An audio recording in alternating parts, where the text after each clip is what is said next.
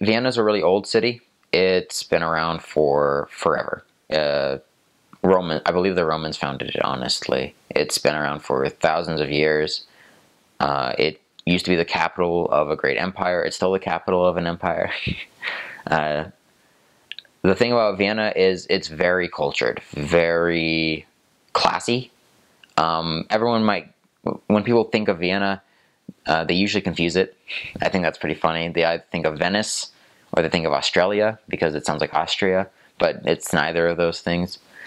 Vienna is kind of like your average city in Europe. I like it because it's kind of, I like to call it the eastern capital of the West. It's got a lot of mixture from a lot of the Eastern European countries. There are Hungarians, lots of Serbians, Croatians, Turks, Bosnians, Russians, you name it. You can find them in the city. It's very multicultural. When I was in Vienna, we lived on the fourth floor of a building, just very high up, and it was within the inner city. And so it was in this old architectural style building, and you would look out the window and you saw down a canal and where the U-Bahn, the subway, was going. And you could just look down and there was just other buildings like that all the way down with the street. And it set off a really good mood for just the cultural art of Vienna itself. I was there in the winter. It was really cold. Really cold. It's humid there, and so the winter just really seeps into your bones.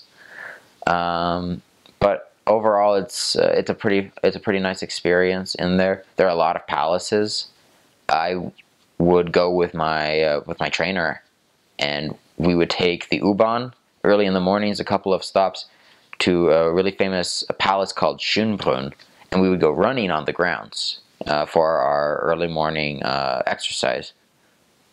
Yeah, it was a lot of fun. It was really beautiful, and we would go to the top of the hill at the other side of the palace and watch the sunrise if we were lucky. If the timing was right before we'd run back down and head back home. Yeah, it's typically very. It can be foggy. It can be very foggy. It can be very cold. At least when I was there, it can also be very humid. So it really all depends on the preference of the city, whatever it wants to do. There's a lot to say about the city. It's been around, like I said, for forever. One of the things I really like about Vienna is that there were so many wards in one city. For me, that was big, because most of the cities, even some of the bigger ones, only had a few wards. Like Stuttgart. Stuttgart's a pretty big city. It's well over 500,000, 600,000 people, but there's only two wards, one in German and one in English. But Vienna has 5 for its size, which was really cool, because that meant there was a huge influence of missionaries and a huge influence of members in that city, and they were all working together. I mean, the steak was there. The steak center was there, and people recognized that Mormons were kind of a thing. They didn't just kind of mistake us or dismiss us. A lot of them would recognize more of this, more than the average person would on my mission, I suppose.